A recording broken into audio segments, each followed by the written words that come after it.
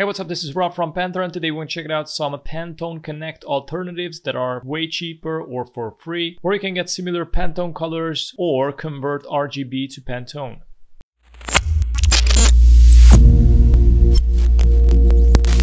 Alright, so as a reference, I'm going to use these three colors. They already are converted from RGB into Pantone Connect. In Pantone colors, you can see these. They already got the codes, and now we're going to check out some alternatives to see how those colors are going to look and what codes they're going to get. Also, if you want to know how to install Pantone Connect, all you need to do is click on the pop-up banner in the right corner to check out that tutorial also. So the first alternative would be Affinity Design. Now this software has all the Pantone colors. It cannot convert RGB to Pantone, but I'm going to show you where you can find them. All you need to do is go to the swatches, go to the gradients here where this little bar is, and here we got all the Pantones. I gotta go here to the Pantone Color Bridge Coated V4.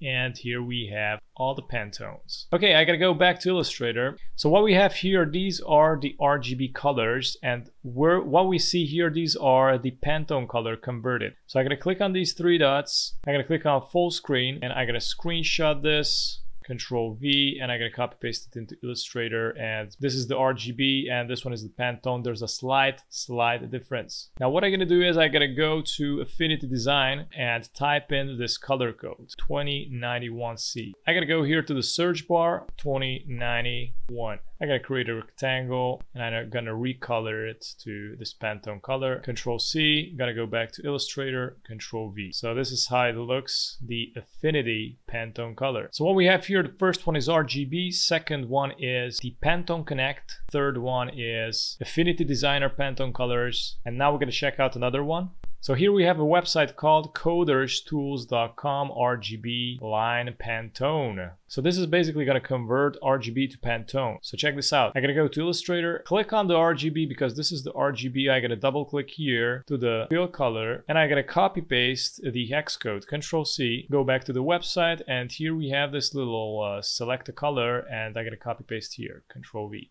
enter, and it's going to select the color.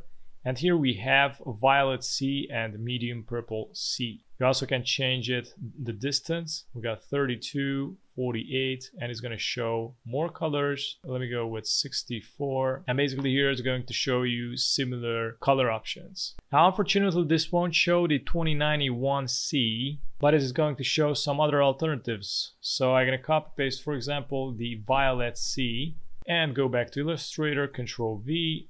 And I'm gonna scale it up. This is another nuance. Now we got also another thing here.